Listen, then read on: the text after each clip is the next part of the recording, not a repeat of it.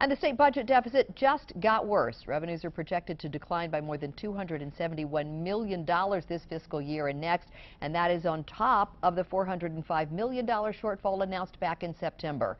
11 News I-Team reporter David Collins joins us live from Annapolis with that story. David. Well, Donna, the controller zeroed in on how Maryland uses the feds as an economic crutch.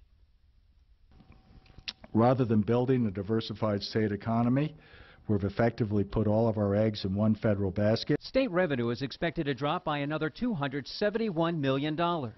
Income tax projections are falling below expectations. The controller says wages, which represent the oxygen middle-class families need to survive, are struggling to keep pace with inflation. The fact remains that we'll only see the economic growth we're accustomed to when we get the private sector economy growing again.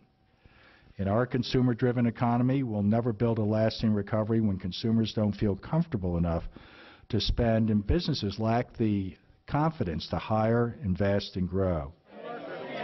The latest figures make Governor-elect Larry Hogan's budget balancing task even more daunting.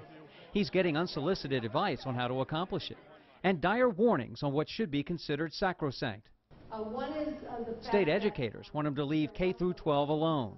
Flat funding education or changing funding formulas, you would be removing staffing that has helped keep class size low. You'd be removing programs that have helped us narrow achievement gaps. This is about budget change, not budget cuts. They include furloughing state employees, raising state workers' required contributions to health insurance, lower state contributions to pensions, getting rid of state vehicles. Does it make sense to maybe push that off onto a private sector company such as Zip Cars that could provide the cars on demand and all the burden of maintenance, depreciation?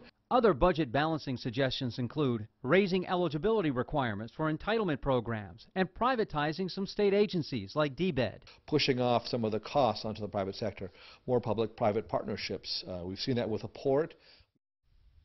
A silver lining, sales revenues are trending up thanks to Amazon now taxing Maryland consumers. Meanwhile, the state controller suggests another round of budget cuts using the State Board of Public Works in its January 7th meeting, but doing that would be up to Governor O'Malley. Reporting live from Annapolis, David Collins, WBAL-TV 11 News.